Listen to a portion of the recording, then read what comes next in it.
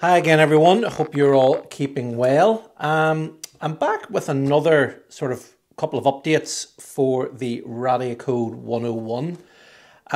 There's been one software update since I made the last video, and it fixed a couple of issues that had been raised by the software issue about a month ago. One of them, I think the main ones that changed, was it had nano sieverts.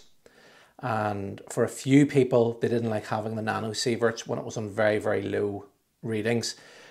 So they've now given you an option to change back from nano sieverts back up to microsieverts or millisievert. So that's been changed, and also the little glitch in the software when you try to update it via the phone, it would brick the device basically. That has all been fixed now. So they were very quick to fix that. I think that was a couple of days. They had that sorted, and then the new software out. I've been reliably informed by the developers that the iOS app is still under production. They do hope to have it out, but they will be coming out with something different just to bridge the gap. There's going to be a Windows application and I believe a Mac application.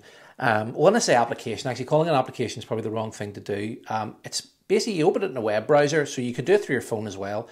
So it's going to be a web browser that then you can get data from the device on your phone. So if you have an iPhone, you can go to a web browser, go to a specific page, and you can sign up for it, and then your device will be attached, obviously, to your phone via Bluetooth. I'm not sure how they're going to get around everything, but they're obviously smarter people than me. But it does sound quite interesting, so I look forward to seeing that. They're going to open that up for beta testers quite soon. I'm hoping to be included in that beta test, so once I'm sort of signed up to it, I'll let you have a quick sneak peek of that until it's out. So the thing I wanted to show you today, other than talk about the updates, was the cases for the Radiacode. Now, I got this one, I can't exactly remember. I think it was just before Christmas. It was just before Christmas or just after Christmas. And it's obviously, it's a carry case for the 101, but you can put it around your leg, you can put it around your arm if you're out jogging, things like that there. So, nice enough little case, but if you just wanted to put it in your pocket, it's probably a little bit too bulky for some people. So, this arrived today from Moscow. I was actually really surprised because one, I hadn't ordered it, but the kind people who, of Scan Electronics, who make the Radiacode, very kindly sent me one to have a look at. So thank you very much to them for doing that. I'm not sure how this made it, how this got here, because I was under the impression that mail wasn't being sent from Russia.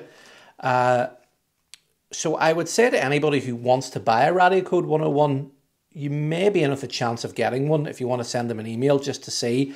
The payment might be the issue, but the fact that the postage service seems to be getting through here. Now, this was sent on the 18th of April. So it wasn't as if they'd sent it, before everything going on in Ukraine. So, yeah, interesting that it was able to get to me. But as I said, I'll put that down. So, a nice little, I'm assuming, it does actually smell of leather. I'd be very surprised if it is real leather, but it smells like leather, which is quite interesting. But as you can see, it has a little Velcro opening for the Radiacode to go into. It has Radiacode stamped on at the top. Nice large viewing window, and there's two little cutouts here, which I'm assuming are for the notification LEDs. And yeah, then the charger then would be at the top. Belt loop at the back here, and then if you wanted to put a lanyard around it or put it in a key ring or something, or a hanger, you've got it here, a belt hanger. Nice little case. Really nice surprise to get this, because I didn't even know they had a case like this. I'll just give you a little bit of a close-up here. Really, really nicely made, actually. I'd say if you're out in a day that's slightly damp, it's, you want to take it out of your pocket, but you don't want the display to get wet. So let's put it in and see what it's like. So reasonably, yeah, tight enough fit. The tolerances on the manufacturing process were pretty good, so they've got it reasonably tight. Not stupidly tight, but look at that. And the window just goes just to the edge of the display. And they've got a bit of clearance there, and you can see the LEDs line up really well with the holes there on the top. Yeah, that's a really, really nice little meter actually. It's oh, sorry, I want to say a little meter. That's a nice little case for the meter. Yeah, it's nice as well. It's, you know, it actually gives you a bit of, you know, if you wanted to, you're holding it, you could actually, you know, you could put your finger in underneath there to give you a bit of grip. Obviously, if you want to put it on a belt loop or what have you, or as I said before, something to hang it on. But it feels, you know, it's nice in the hand, and it does give you a little bit. It's reasonably smooth, but it's textured here where it's been sewn together, and so it does give you a bit of a grip. And now you can, you know, not that you were going to throw it about anyway, but you know, you don't worry about putting it in a pocket now. Maybe if you've forgotten you had keys in there, or coins, and scratching it, things like that. There, you know, when I actually was using this, and I was finding I wasn't wearing it on my arm. I wasn't wearing it on my, you know, my ankle or anything like that there. I was just putting it in my coat pocket.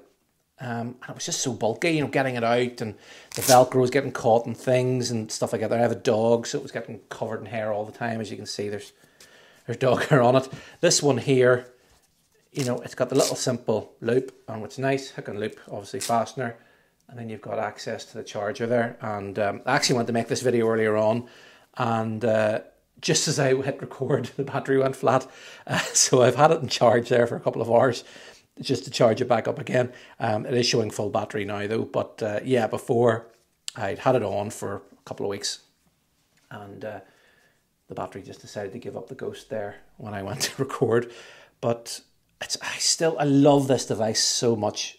You know, it's so handy.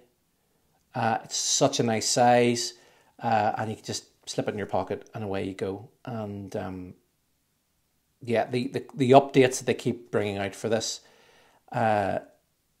just tell you that they care about this product and they want to make it as good as humanly possible. There's some really, really good things coming in the future. They are continuing to take any ideas people may have on board, and yeah, there's good things to come with the Radiacode. Definitely good things to come with the Radiacode. And yeah, so if anybody has like ideas for, you know, something they'd like to see with the Radiacode, you know, drop it in the comments, because the developers do read.